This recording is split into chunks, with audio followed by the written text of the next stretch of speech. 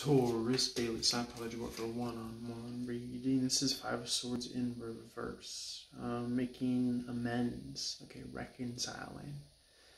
From taking time out, I could read this as the Four of Swords in the upright as well. Taking some meditative time out, maybe kind of get the gears rolling, moving more so towards a reconciliation. Five of Swords in reverse is definitely making amends. Yeah, taking the higher ground. A moral victory possibly,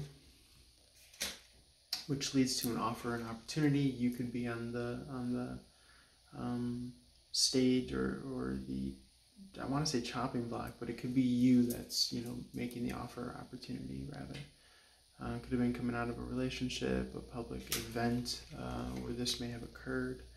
The future is looking bright. It's all dependent on kind of your visualization and the efforts and energy that you're putting towards visualizing. Peace.